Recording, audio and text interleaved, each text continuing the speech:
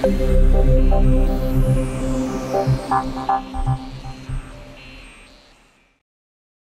again, Internet peoples. In this video we're going to be discussing 2D Raycasts and working through a simple example. If you have any questions regarding the content of this video, feel free to leave a comment below or reach out to me on Twitter and I'll endeavour to answer your questions. Right, let's crack on. So what are Raycasts? Well, they're conceptually like a laser beam that is fired from a point out into space in a particular direction. Any object that makes contact with that beam can then be detected and reported back. Unity is able to cast rays in both 3D and 2D space, and in this video we will be focusing on 2D. So you may be asking why these 2D Raycasts are useful. The answer is for numerous reasons, but 2D platform games particularly benefit from them. In games like Robbie Swifthand, the developers shared this, which shows how the main character uses Raycast to interact with the environment. The same can be said for many platform games, and is likely used in games such as Thomas Was Alone. But it's not just about platform games. Games such as The Escapist will also be using a similar approach to allow guards to detect the player if they are moving around when they shouldn't be. So now that you have a better understanding of a 2D Raycast's purpose, what will we be creating? We're going to create this simple example, whereby a pointer fires a Raycast at targets. For 2D Raycasts in Unity, we use the physics2d.raycast method and receive their responses into a Raycast hit 2D. This method takes a total of 6 arguments, but in our example we are focusing on the 3 that will mainly be used, but with a notable mention of a 4th. The first argument we will be passing is a vector2 detailing the origin of our Raycast. Following this, we will be passing in a vector2 representing the direction of our Raycast. Finally, we'll be passing in the distance our Raycast should travel from the point of origin as a float value.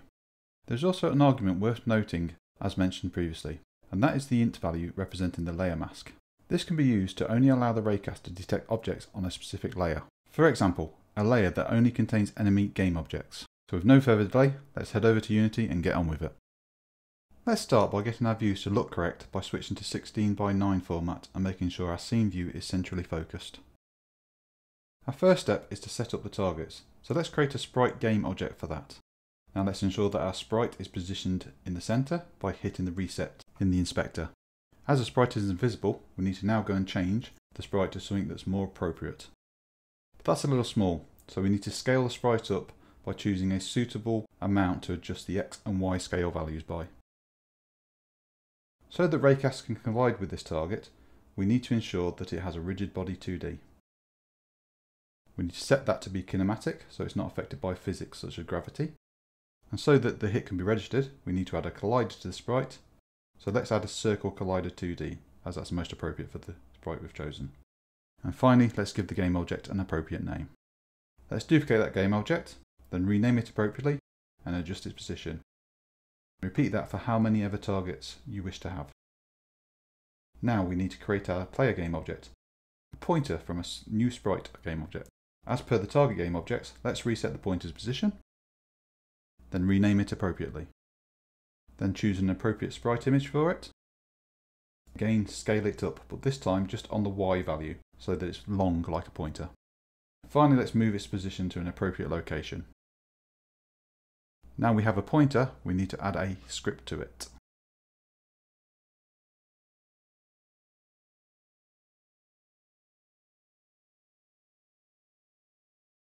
And open that script up. The first thing to add to the script is a control to rotate our pointer. And for that we will need a vector3 variable to store the amount of rotation we want to occur. So let's create that and call it horizontal movement, as it is rotation from left to right.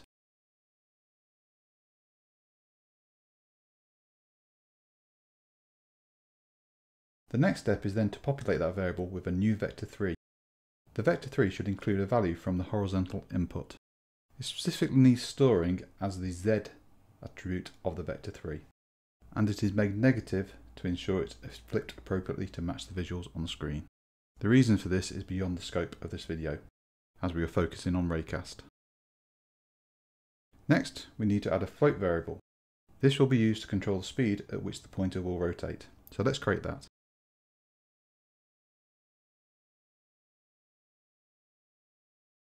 Finally, we need to pass in the new vector3 and our rotation speed into the game object's transform.rotate method to rotate the game object. We'll multiply that by time.delta time to ensure that it matches the frame rate.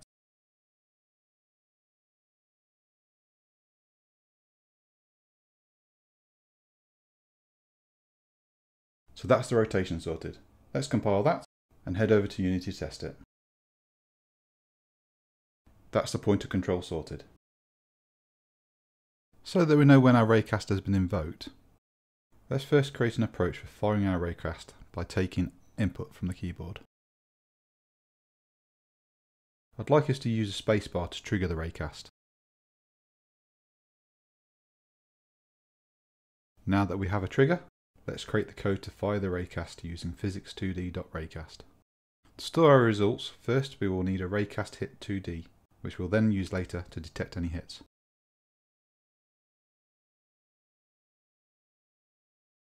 First argument will be the position of our pointer as its origin. Then we're going to use transform.transformDirection to pass in a vector2 for the up direction, which is in relation to our local game object's rotation. In other words, fire it upwards out the top of our sprite. Then we pass in a float fixed value for the distance the Raycast can travel. And that's it, that's our Raycast. Now we have a Raycast, we need to process the results using an if statement. If we receive a hit, the Raycast hit 2d variable will be true, and if it is, we should do something. In this case, we will simply output to the console with just the detail of what the ray hit. We'll stop here, compile the code, and go and test it out. Ensuring the console is visible, hit the play button. Use your left and right arrow keys to rotate your pointer and hit the space to cast a ray. And there you have it, our ray is hitting our targets. Although we get a text output, it's difficult to visualize this. So let's head back to the code and add some additional features. Let's make use of a method called debug.drawRay to draw a line representing the ray within our scene view. This takes our pointer's transform.position as its origin, the same transform.transformDirection as the ray. We then multiply that by 10 to give the distance for the line to travel, and finally we choose a colour for the line to be, in this case red. To make it more obvious which target we hit, let's change the colour of our target. To do this, we use the results stored within our Raycast hit 2d variable. We use it to obtain the target sprite renderer,